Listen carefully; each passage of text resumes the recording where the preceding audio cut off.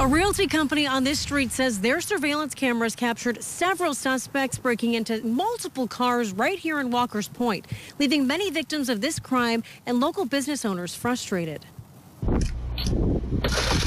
It's the sound no car owner wants to hear. Windows being shattered during a string of vehicle break-ins. That's exactly what happened to several cars Wednesday night on Walker and Hudson. This car across the street, that car, this car, this car. The crimes all captured on camera. One of the victims says she was having dinner nearby and came out to the damage. I came out to my car and got in and realized my passenger window was smashed. I drive a 2020 GMC Terrain and it was $369.11 for a new window.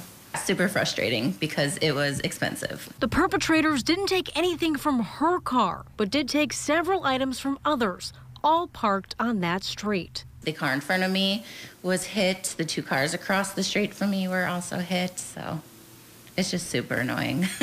An annoying pattern staff at businesses in the neighborhood like Stenny's Tavern and Grill have noticed too.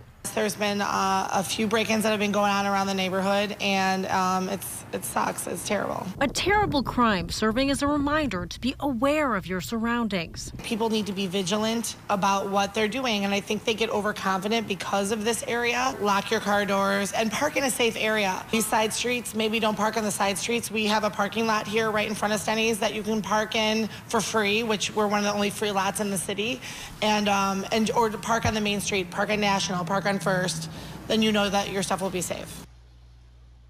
Now, Milwaukee police tell us this is an ongoing investigation. They say the best thing you can do is lock your car doors and install an anti-theft device like a wheel lock. Reporting in Milwaukee, Alex Corradetti, CBS 58 News.